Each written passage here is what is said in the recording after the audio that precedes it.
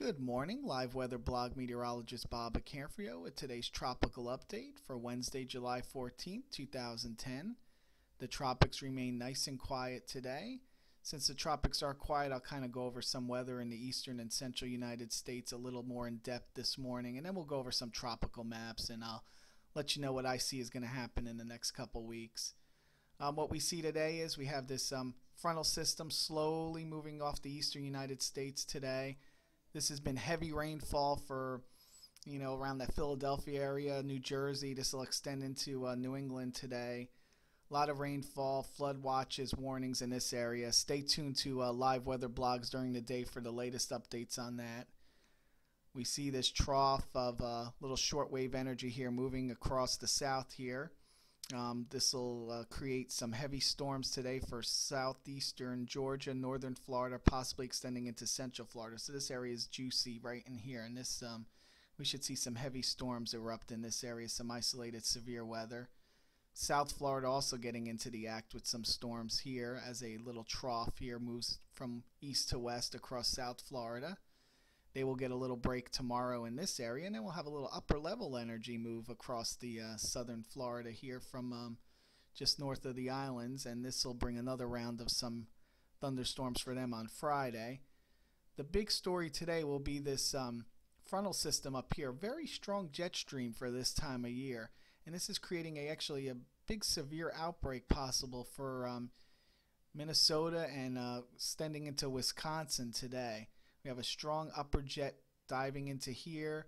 Nice strong low level jet with that moist south flow right in here. And this is a recipe for some tornadoes right in this area here. I'll show you what the Storm Prediction Center says for that area today. And here's the Storm Prediction Center, and they have a moderate risk of severe weather right in here, southeastern Minnesota into Wisconsin here. You could already see some tornado watches in effect, and this is going to be the area that we're going to have to watch for tornadoes today. It's a pretty potent area here. Make sure if you're in this area, make sure you have your weather radios tuned on and for your severe weather today.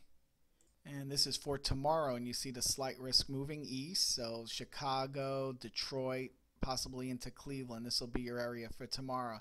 And then this area is going to swing eastward for Friday, and this will cover this New York, Pennsylvania, New England area. I'm not sure how far south the severe weather will get. I don't think it's really going to get into the Philadelphia, Washington, Baltimore area. This is going to kind of clip to the north here.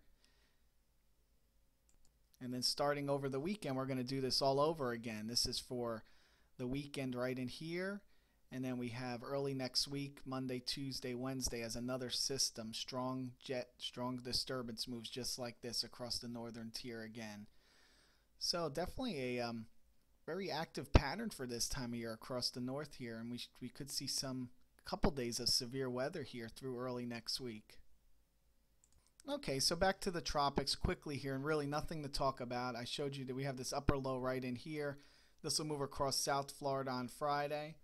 After this moves by, South Florida may get into this. There's a lot of dry and dusty Saharan air layer right in this area here, and they could get clipped by this on Saturday and Sunday. So it could be a dry, dusty weekend for South Florida.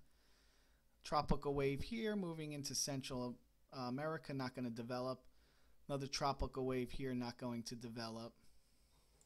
Looking off the coast of Africa, nice healthy wave moved off the coast of Africa. You see it's kind of dissipating as it gets into this drier air. But again, signs that, we're getting there. Cape Verde season's going to start ramping up here. Like I said, I believe last week of July we might see a couple Cape Verde systems out here that we're going to have to watch. But this is showing signs that everything's starting to shift north, and the season will start to begin soon out here. Wind shear map today, again about the same thing, not conducive for development. We have a band of high wind shear running right through here, through the kind of little less over the western Caribbean, but mostly through the Caribbean here and out this way eastward. It's starting to lift a little north, and this is the change we'll kind of see as we go into the next couple weeks as we start looking out towards the eastern and central Atlantic as this band of wind shear begins to move north. And this will open up the stages for development out in the main development region out here.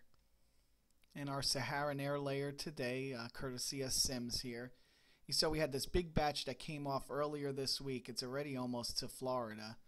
This is the first batch. Then we kind of had a little bit of lull, and then yesterday or day before we had another big batch start to roll off right in here. So this will continue as long as the Azore Bermuda high is strong. It's going to continue blowing this dust, and we should see this at least through next week, this continuation of dust. And I'll show you that the models are looking like they want to weaken this Azore Bermuda high a little bit about 10 to 14 days from now. So we should start seeing the changes, but definitely it's going to be a pattern of no development out here, at least through most of the week. We'll have to continue to look for development in the Western Caribbean if we get anything.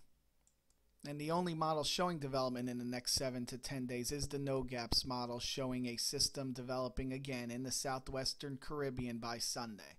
So if anything is really going to develop, and I'm not really that confident on it, but if anything is going to develop, it will be in this Western and Southwestern Caribbean area early next week. So that'll be the area to continue to watch for in the short term.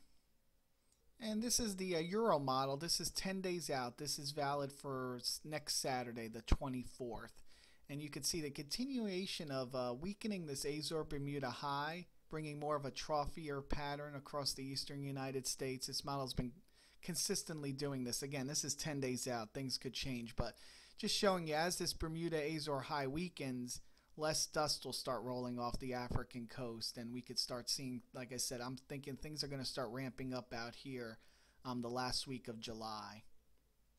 And just comparing longer range models here, this is the GFS Ensemble model, and again, it's the same period. This is valid for Saturday the 24th. It weakens the Azore Bermuda high again.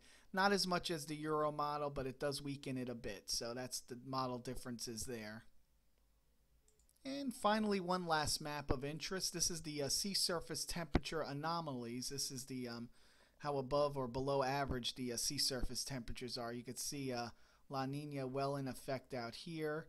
We still see that little bit of coolness from Alex and Tropical Depression 2 out here. Again, this is relative to normal. The waters are still warm out here. This is just normal. But take a look at this off the eastern United States and New England. Look at how above normal those temperatures are. We don't want to see that if we get a hurricane up in this area later in the year. Main development region still above normal. Things have come down just a slight bit as the trade winds have definitely picked up during the month of June, but it's still above normal out here, and definitely things are warm enough for development out in this region. That's about it for today. I hope you enjoyed it. I will have another tropical update again tomorrow for you guys. Have a great day. Thanks for listening.